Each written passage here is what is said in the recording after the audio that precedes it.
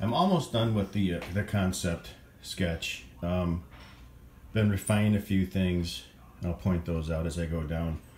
But the head area here, I've taken a few things off the photo. Everything off the photo. The certain characteristics, including there's some teeth up here. And for an example, like this is the salmon that I did. Like these teeth here, I'm going to incorporate in this little tiny pocket here.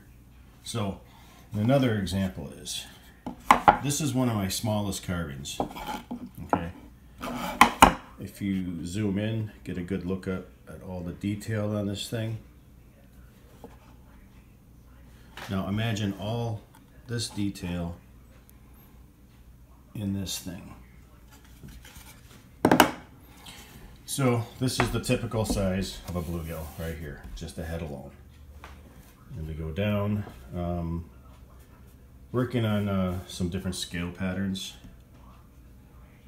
This is kind of like a 3-cut, and it's more of a diamond, and then this is rounded. Come down here. Over the course of a day, I've actually dropped this down, moved this back, made the fin a little bit smaller. The same with this one. This is positioned a little bit differently. What I'm going to have to do is I owe another inch on this drawing. So this is not even anywhere near being done right now. What I'm going to end up doing is I'm going to take some tracing paper. I'm going to start at the beginning. I'm going to tape all the sections together, trace this thing out,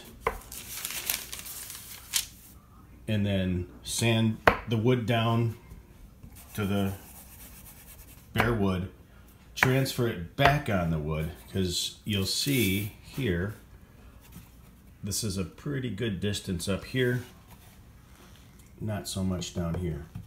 So I'm going to center this better. It's going to look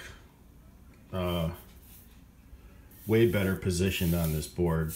I'm going to give myself another inch, where here what I'm going to do is I'm going to get I'm going to add about a 1/2 inch over here, and then a 1/2 inch over here by splicing the pieces of tracing paper together, making them longer.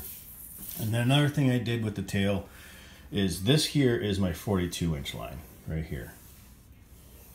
The tail itself is kind of angled up. When you looked at it, it looked odd. It just looked, you know, kind of like hanging there. So I moved the tail up, made it more symmetrical, and I'll get another shot of the whole fish. I'm kind of on an angle, but I'm going to take certain features like the teeth here, the details. So this thing is almost done being rendered as a drawing, a final product. And something that I'm noticing that I'm getting into is this tail area.